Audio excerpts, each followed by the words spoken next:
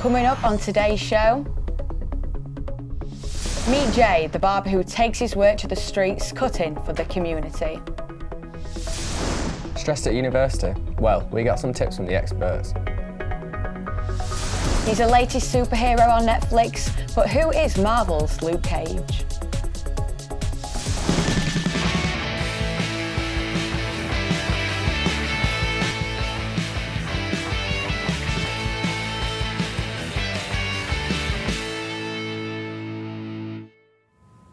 Hello and welcome to Friday First, live from our Media City UK studios.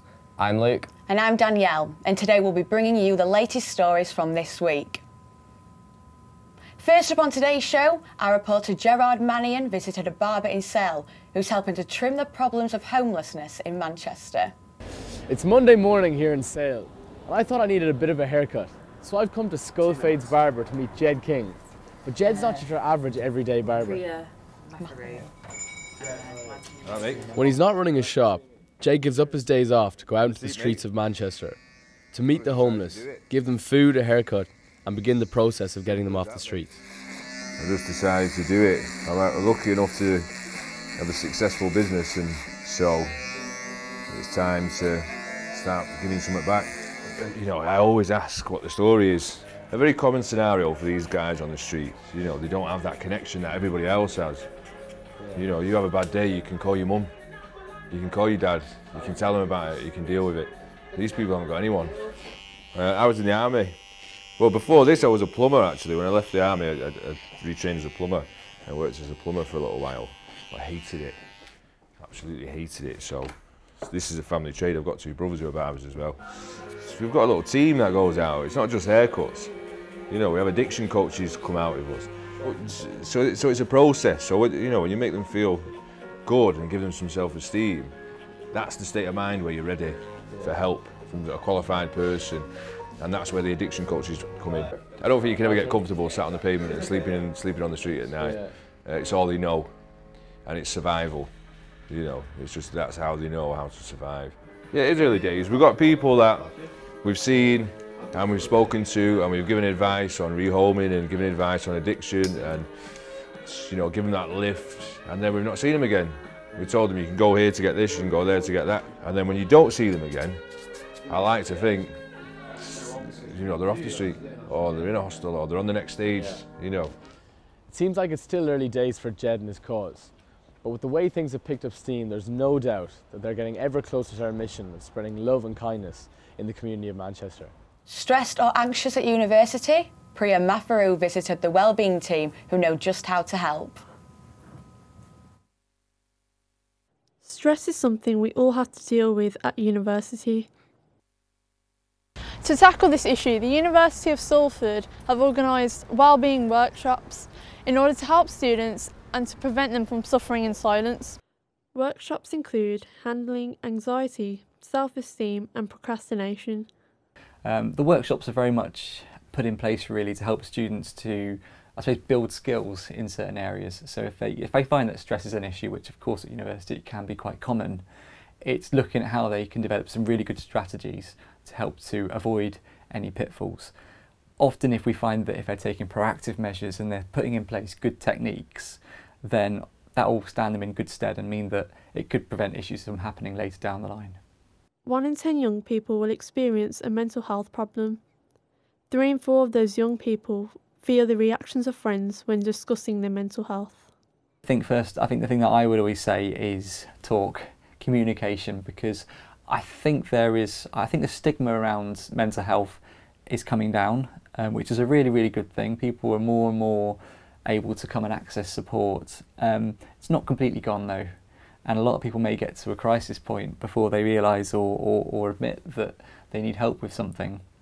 I think we need to get rid of this notion that it's I need to be a strong person. I don't need to talk about my issues. I think we need to actually see that it takes great strength to actually admit something isn't going right for us, admit that we may need some help. Students should visit the student channel or alternatively speak to a member of the wellbeing team to find out more about the workshops available. And hopefully activities like this will decrease the amount of people suffering mental health problems. Journey Festival celebrates the creativity and culture that refugees bring to the UK. The festival is currently displaying pieces of work in St Anne's Square and aims to host full events in 2017 and beyond. Theo went along to find out more.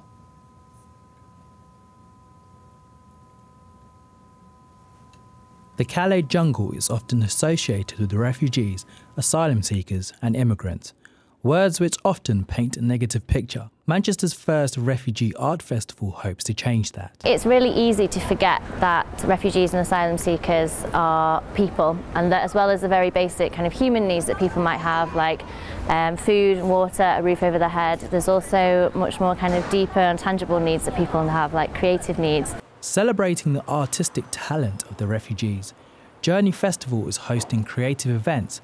Imagine living in a Kent such as this without your friends, family or even people you know. Well, a Manchester-based art group, Nomad Clan, went over to the Calais jungle and they'll come back to share some inspirational stories that they found through street art. Trying to capture the level of chaos that there is in the camp. Something like this is brilliant because how often do you see people celebrating the achievements or the art of refugees, of asylum seekers? There are up to 123,000 refugees living in the UK, of which 45,000 are asylum seekers. I was feeling sorry for myself and blaming myself why I came and I didn't even ask to come here.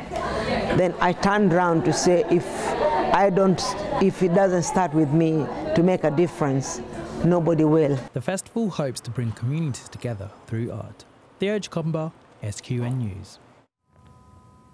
A new project called Forest City Park aims to connect 7 existing parks into an 800-acre green space for the community. Martino Mosca Riello reports.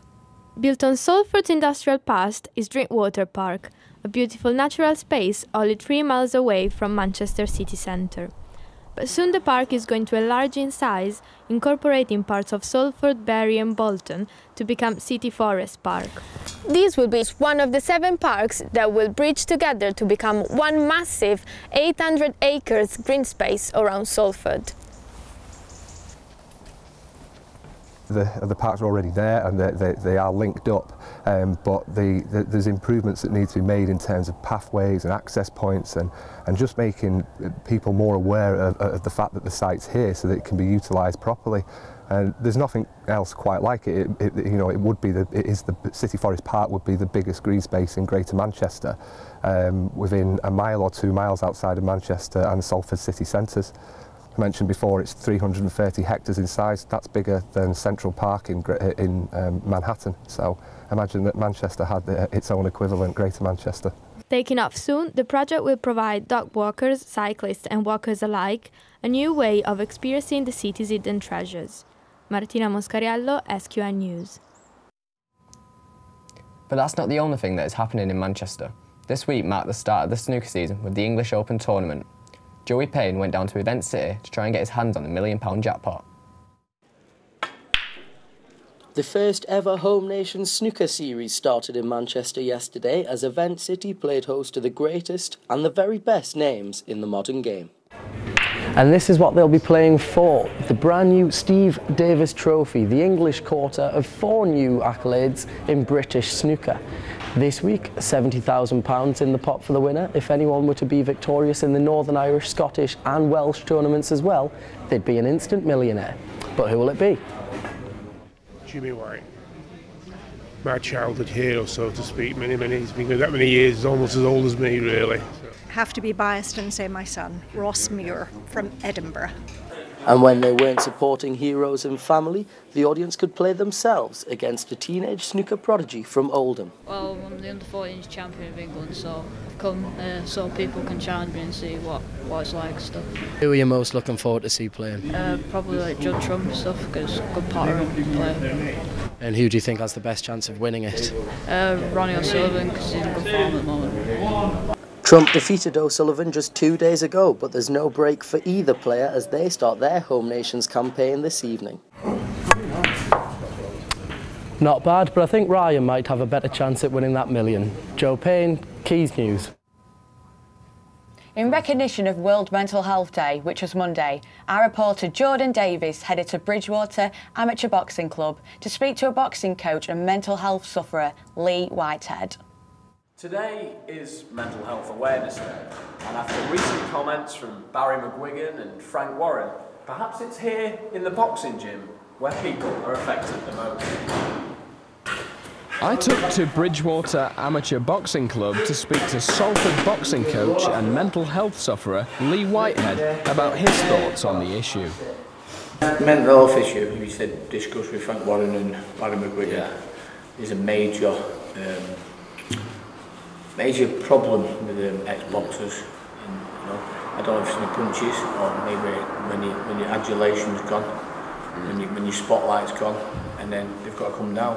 Especially, he said it's the lower echelons of the boxing. They're the ones that are taking pounding week in, week out. Yeah, something's got to be done.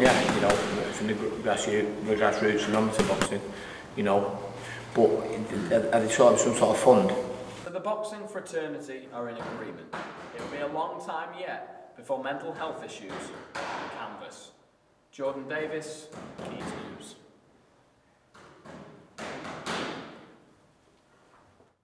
Now, Luke Cage has been a huge hit on our screens in the last month, but who is the new Marvel superhero? Our entertainment correspondent Carl Bishop is here to tell us more. So, Carl. Yeah, so Luke Cage is the new Marvel Netflix series. If you're familiar with the rapidly expanding Marvel universe, you will have met Luke Cage before in last year's Jessica Jones. Well, now Cage has his own show, and he's moved to Harlem, New York City, and he is now he's found himself fighting the mob and corrupt politicians in order to protect the citizens of Harlem. One thing that's been praised in particular is the soundtrack. Would you care to tell us anything in why that may have received better reviews? So the soundtrack is full of hip-hop, soul music. It's very much in line with the blaxploitation genre. I've heard it been called neo-blaxploitation. So Luke Cage, when they created the comic in the 70s, this was essentially in reference to the blaxploitation genre, and they've took this with the show, and they've really took on the hip-hop soundtrack. They've got a primarily black cast, and they get this real sense of black community. They're all brothers and sisters in the community, and that's what they're really trying to push, and what's really setting Luke Cage apart in this series of Marvel TV shows. In terms of, I believe that Luke Cage is the first black superhero to enter our TV screens within just over 20 years now. So why do you think it's important in today's culture to have a black superhero? It's very important, especially with, they've shown themselves to be quite prescient with the storylines they've ran this year. There's an undercurrent of, if you're familiar with the Black Lives Matter movement, Matters movement, and we find that during the show, a policeman is murdered and a teenager is brutally attacked, and we find that this feeds into the Black Lives Matter movement and really makes a brave statement. That's great. And how would you say it compares to other Marvel action series? I think it's in the top two. I liked Daredevil before it, and the only problem with Luke Cage this year is they've thrown in a lot of elements. It's a superhero show, it's a blaxploitation show, and they're trying to push this brave political message through it. And it's tough to bring all those ideas together into a cohesive piece, I think. And would you recommend, maybe someone who isn't really a Marvel fan, would you recommend that they give this show a watch? Yeah, I think it's definitely more than just a superhero show. So I think there's something in there for everyone. And if you had to rate it out of 5, what would you give it? Oh, I wouldn't give it a 5 out of 5 because of the problems I've already addressed, but I'd definitely give it a 4. 4. That's a good mark. Do you think you'll give it a watch, Luke? Possibly. Possibly, I think you will. I might have to give it a watch. I'm not really a Marvel fan, but definitely give it a go. Thank you, Carl.